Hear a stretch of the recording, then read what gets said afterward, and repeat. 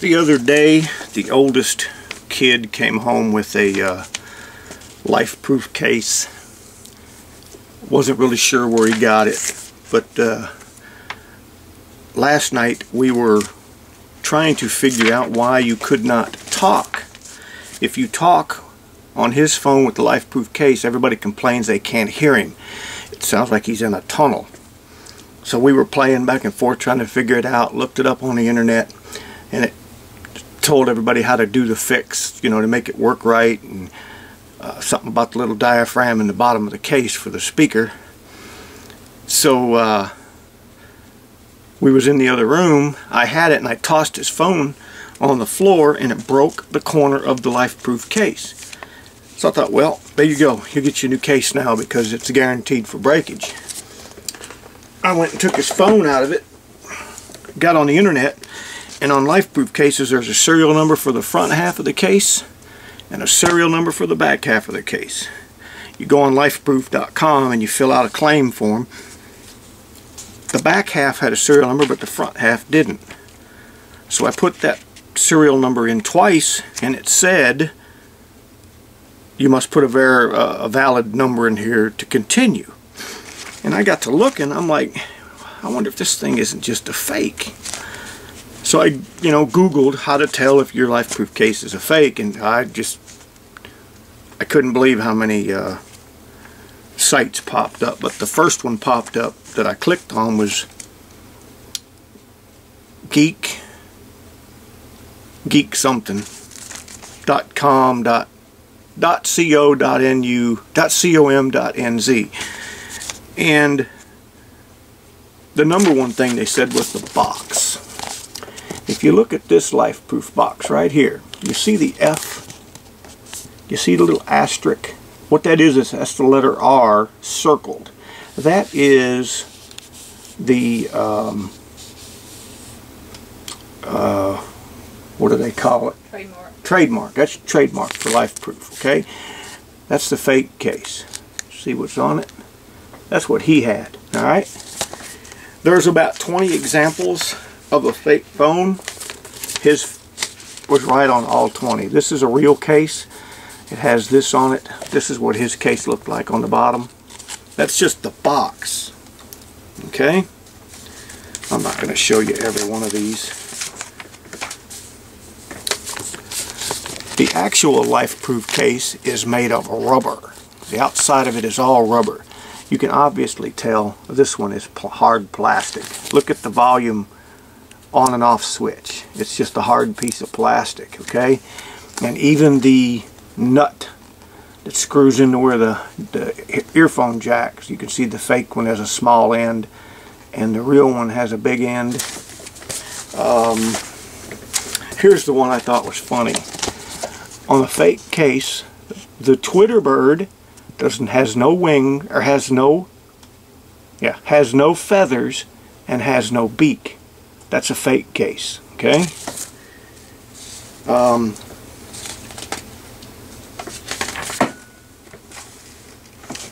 And you can see on the fake case, let me turn it over. On the fake case, it has the media outlets down here. On the real case, they actually have them on the front of the case up here. Okay.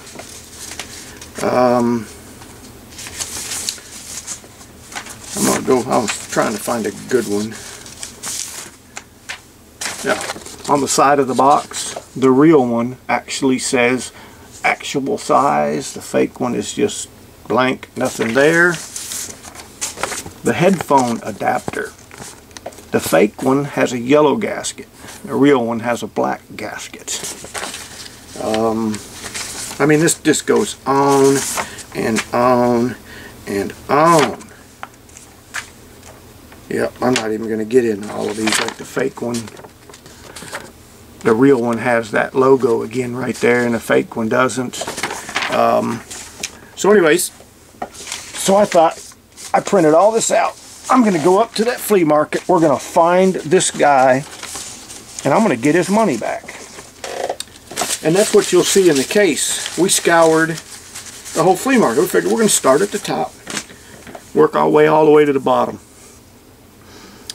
every cell phone guy that was selling OtterBox and Lifeproof, every one of them were fake. I went to every booth. I even stopped at one booth. There was a guy behind the counters. Obviously, I can't say for sure if he's an illegal, but spoke little to no English. Had a big spread, all kinds of cases, you know. And there was a guy over there looking at an OtterBox, and I walked right over to the Lifeproof cases. Had about 20 of them laid out all nice. I picked up the Lifeproof case and told the guy standing there, I said, if this guy sells fake Lifeproof cases, I wouldn't put any stock in that OtterBox you're looking at right there. And that guy behind the counter didn't say a word. He just stood there. And you know, the guy's like, well, all I really need is one clip out of it. I said, well, you know, if you want to spend 20 bucks trying to get a clip, you know, that's up to you. And I looked at the guy and said, you're fake, ain't they? And he just held his hands up, didn't say a word, because he knew he was busted. I threw his case back down, you know, and walked down to the guy. You'll see in this next video, I walked over to him, and my wife was behind me. And I told him, I said, you know, my son bought a case here the other day, and you know, it's broke and I want my money back. And you know, you could see him, he took it out of the box and he looked at it and he was fixing to just getting ready to say, you know, you need to warranty this with Lifeproof. And I said, no, before you say one more word, I said, you know, this is a fake case. This is going to go down two ways. You're going to give me my money back right now, or I'm going to stand here all day and tell everybody that you're selling fake products. He won't sell a thing there. But let me back up. We had come into the flea market and we was walking up the first main row to go up to the top, and a Blount County sheriff was on a golf cart behind us. We know they're there every month, and that was my goal. I called our sheriff and asked him, if I find fake items at this flea market, can I get that sheriff's department to call Homeland Security or Customs? And he said, oh yeah, he said, we can't give you the number, but they have the number, they can call them. And he said that basically they have to call them if you find the fakes. I'm like, okay. So this guy pulls up behind us, just out of the blue, he just drives up behind us as we were in the flea market like 200 feet. And I turned and I asked him, I said, hey, you know, my son was in here a couple weeks ago and bought this thing, and I know where this guy's at. If I find him, and you know, I can prove they're fakes, which I can prove they're fakes beyond a doubt. I got this whole stack of paperwork to identify them, and I said, will you guys do anything? And he said, no, we can't do a thing. Hands are tied. He said, we know there's a lot of fake stuff in here.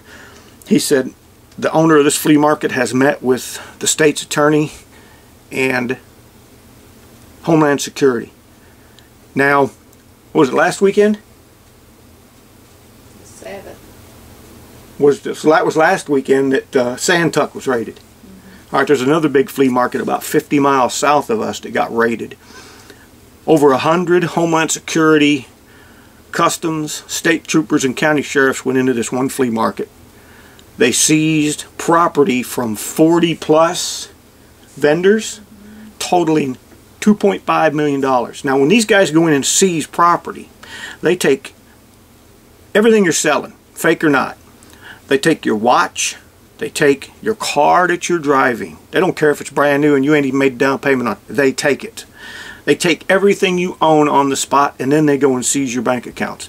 Because their philosophy is you sold stolen merchandise to purchase this stuff, or bootleg merchandise to purchase this stuff, we're taking it. It's items bought with ill-gained goods or something like that. But anyways, you'll watch the video, and then I know this is dragging on forever, but you'll see the other half of this video. Good shot. It's recording. Just aim. Do not touch them buttons on the top.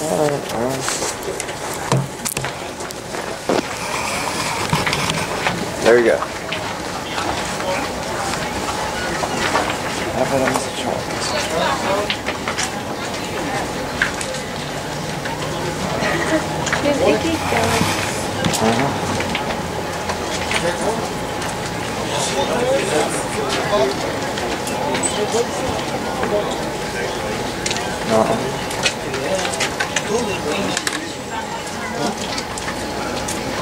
He said don't touch anything. I'm not about to touch anything. Which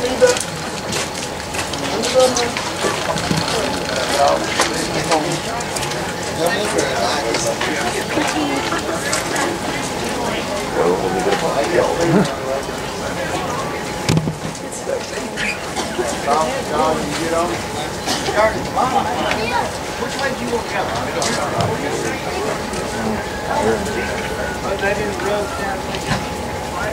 Rub collection up to here. What'd you do?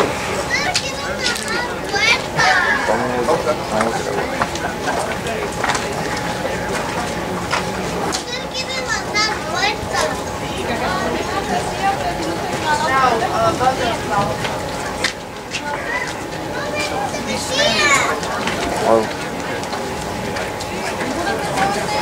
Yeah, good job. What a good shot.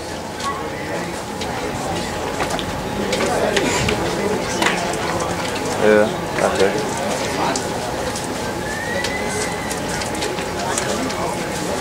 Huh? Yeah. That's it, sir. Right there.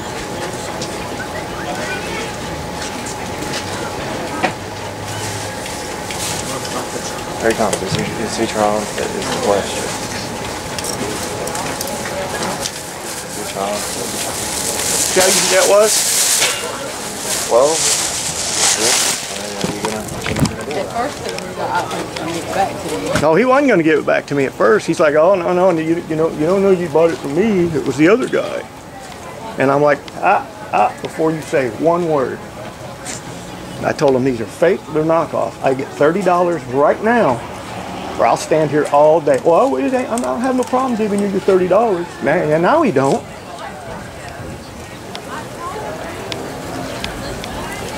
I think one of the files, did you see that glass pumpkin? The glass pumpkin, that's the one I have in